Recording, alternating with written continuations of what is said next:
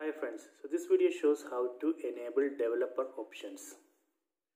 Open settings app, tap on the settings icon, then tap on about phone, then on MIUI version we need to tap 7 times, 1, 2, 3, 4, 5, 6, 7. So here you can see the message, we are now a developer. This is the message. Then go back, then go down.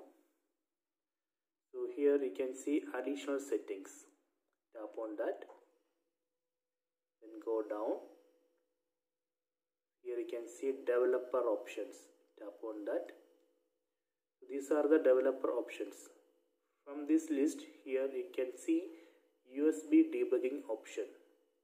If you want to enable USB debugging, you can tap here, then tap on OK. Now I have enabled USB debugging.